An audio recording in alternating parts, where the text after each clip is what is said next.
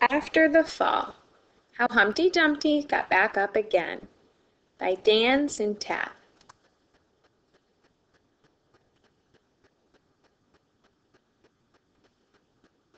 My name is Humpty Dumpty. This was my favorite spot, high up on the wall. I know, it's an odd place for an egg to be, but I loved being close to the birds. Then one day, I fell. I'm sort of famous for that part. Folks called it the Great Fall, which sounds a little grand. It was just an accident, but it changed my life.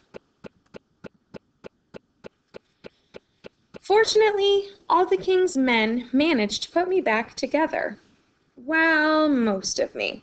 There were some parts that couldn't be healed with bandages and glue. After that day, I became afraid of heights. I was so scared that it kept me from enjoying some of my favorite things. I walked past the wall every day, and I would think about climbing that ladder again. I really missed the birds and being high above the city. But I could never do it, because I knew that accidents can happen. I eventually settled for watching the birds from the ground. It wasn't the same, but it was better than nothing. Then one day, an idea flew by. Making planes was harder than I thought.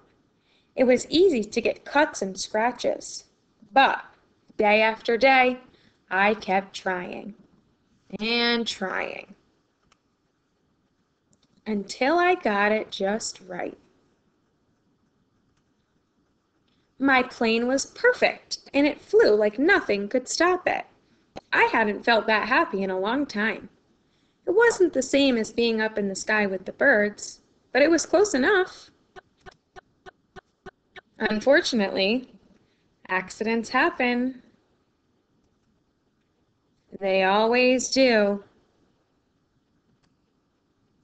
I almost walked away again, but then I thought about all the time I'd spent working on my plane and all the other things I'd missed. I decided I was going to climb that wall. But the higher I got, the more nervous I felt. I didn't want to admit it. I was terrified. I didn't look up. I didn't look down. I just kept climbing, one step at a time, until I was no longer afraid. Maybe now you won't think of me as that egg who was famous for falling. Hopefully, you'll remember me as the egg who got back up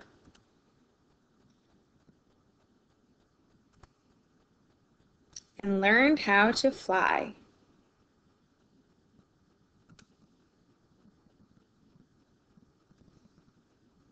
Life begins when you get back up.